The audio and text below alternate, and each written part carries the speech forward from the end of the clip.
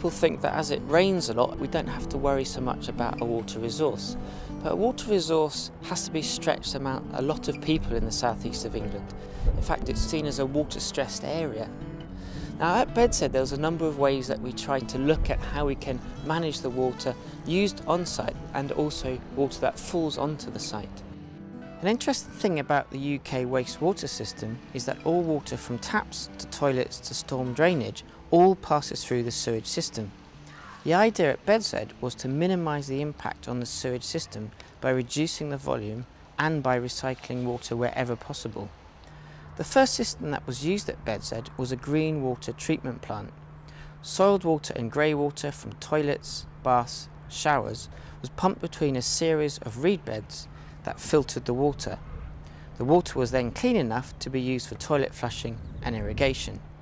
There were some operational and maintenance issues associated with this system, so Thames Water, in conjunction with Peabody, looked at a new system called a membrane bioreactor, an MBR. It's a 3-year research and development programme.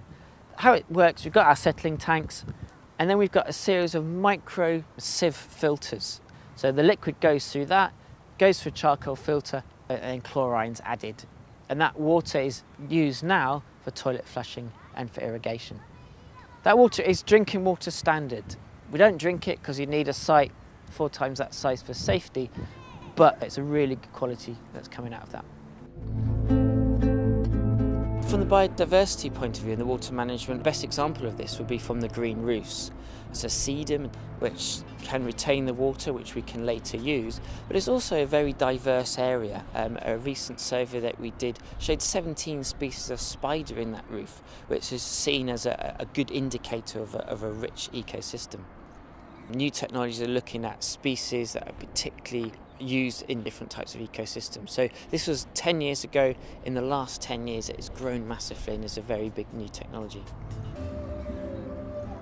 The water that we now get when it rains goes down this series of pipes and then into the ditch at the front of the development, into the River Wandle, into the River Thames.